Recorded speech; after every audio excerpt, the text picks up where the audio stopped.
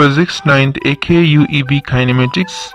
इस वीडियो में हम आखान यूनिवर्सिटी एग्जामिनेशन बोर्ड के दूसरे चैप्टर काइनेमेटिक्स के मटेरियल हम आपको प्रोवाइड करेंगे। आप लोगों को पता है हमारे चैनल पे जितने भी आखान यूनिवर्सिटी एग्जामिनेशन बोर्ड के वीडियोस पब्लिश हुए हैं उनमें मटेरियल प्रोवाइड करने के साथ साथ हम अंडरस्टैंडिंग पर भी फोकस कर रहे थे, लेकिन इस वीडियो में हमारा मेन फोकस मटेरियल प्रोवाइड करना नहीं होगा और हम अंडरस्टैंडिंग को फोकस नहीं कर रहे होंगे। Only 5 to 10% we will be focusing on understanding. हम जिस मटेरियल प्रोवाइड करेंगे एंड इफ़ यू फील कि कोई क्वेश्चन ऐसा या कोई एस्लो ऐसा जिसको समझने में प्रॉब्लम हो रही है तो let us know in comment section और you may email us at diversevideoworld1122@gmail.com।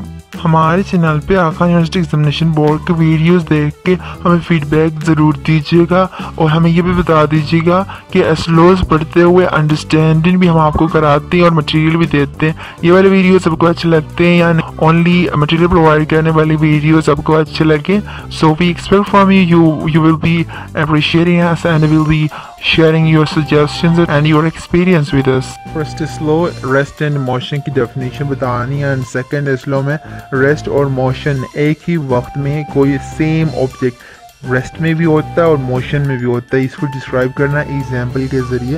एक पिक्चर आपके सामने रख रहे हैं जिसमें ट्रेन कंपार्टमेंट आपको दिखाई दे रहा है। इसमें पीपल आर देयर, एक दूसरे की मुनासिबत से क्या है, रेस्ट पे हैं। अगर ट्रेन के बाहर से कोई इनको ऑब्जर्व करेगा तो ये मोशन में होंगे। सो सेम पीपल हैं, लेकिन ट्रेन के बाहर से कोई इनको ऑब्जर्व करेगा तो ये मोशन में होंगे। अगर ये एक दूसरे को मतलब एक दूसरे को देखेंगे तो ये रेस्ट में हैं, सही। So this is what we called object is at rest and in motion at the same time. तो इसलिए कहते हैं कि motion and rest are simply relative to one another. ये सैम्पल क्वेश्चन है, एग्जाम में ऐसे क्वेश्चन आएगा, explain the motion, that motion and rest are relative terms, and the next slow is different.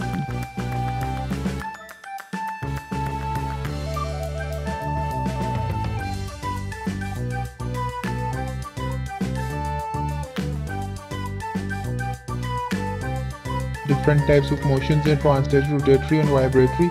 इनको डिस्क्राइब करना बुक में भी है, आप बुक से भी रीड करें, मटेरियल हम आपके सामने रख भी रहे, यहाँ से भी रीड करें and get idea. Sample question. और इन तीनों motions translatory, rotatory and vibration, इनको क्या करना है, डिस्टिंग्विश भी करना, डिफरेंस भी बतानी है। जब आप डिस्क्रिप्शन पढ़ेंगे तो you will obviously it will be clear to you कि वो उनका बीच डिफरेंस क्या है, ये भी आपको बासानी पता चलेगा। Define speed, velocity, acceleration, material is being given, just read it from there and get idea. This is sample question. Distance, displacement, speed, velocity. We have to differentiate between distance और displacement के बीच difference बतानी है और speed और velocity के बीच difference बतानी है। Speed और velocity के बीच difference आपके सामने रख रहे हैं।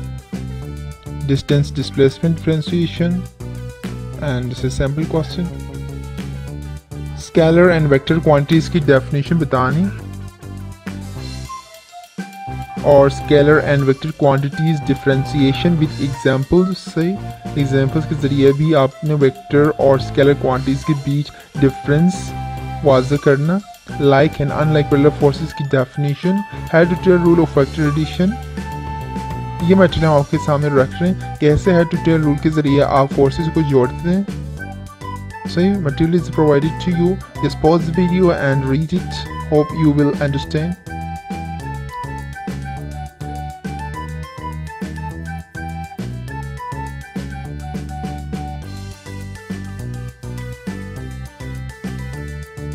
टू 2.7.1 और 2.7.2 इन दोनों स्लोज से रिलेटेड मटेरियल हम नहीं प्रोवाइड कर रहे हैं, सॉरी फॉर दैट। अगर आप चाहें तो इन दोनों स्लोज पर अलग वीडियो बन सकती है because these two slows are lengthy. 2.8.1, 2.8.2, 2.8.3, 2.8.4, 2.8.5 इन तमाम स्लोज से related material is at your screen.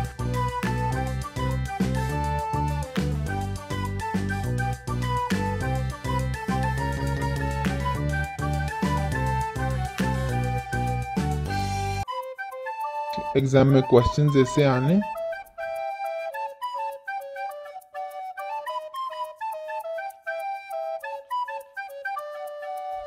This SLO is CA. This SLO is CA means class activity, so it is not to be assessed under examination. Exam में इस SLO से related कोई question नहीं आएगा. And derivation का SLO आया हुआ, equations of motion की डेरिवेशन. सही, first equation of motion drive किया हुआ आपकी स्क्रीन पे रख रहा हूँ, second equation of motion and third equation of motion. So solve for problem related to uniformly accelerated motion using appropriate equations. So word problems आपने solve करने uniformly accelerated motion से. जितने भी पीछे जो तीन हमने equation motion ड्राइव किए, इन तीनों को इस्तेमाल करते हुए आपने क्या करना, एक न्यूमेरिकल्स solve करने. न्यूमेरिकल्स आएंगे इस 2.9.2 SLO में. बस इतना ही पूछा कि न्यूमेरिकल्स आपने हल करने उन तीन इक्वेशन ऑफ मोशंस को यूज़ करते हुए. And this is sample question. Solve for problems related to freely falling bodies. Freely falling bodies से related भी numericals आएंगे, आपने solve करना. Just simple इसमें यही equations of motions use होंगे. difference इतना होगा, just A के जगह में G लगाएंगे, because freely falling bodies है ना. freely falling bodies में A के जगह में G gravitational acceleration use होगा, जो कि हम round of 10 meter per second square इस्तेमाल कर रहे होते हैं. And this is sample question. So this is all about this chapter, AKUEB second chapter of physics kinematics. If you feel समझते हैं कि इस चैप्टर में ऐसा कोई एस्ट्रो है जो समझाना चाहिए था, सिर्फ आपने मटेरियल ही प्रोवाइड किया है, तो you may ask us, you may email us and drop your query in comment section. We will be thankful to you. उम्मीद करते हैं इस चैप्टर से related astro bye astro material आपको पसंद आया हुआ होगा. अगर आपको पसंद आया हमारा video, just hit the like button and let us know.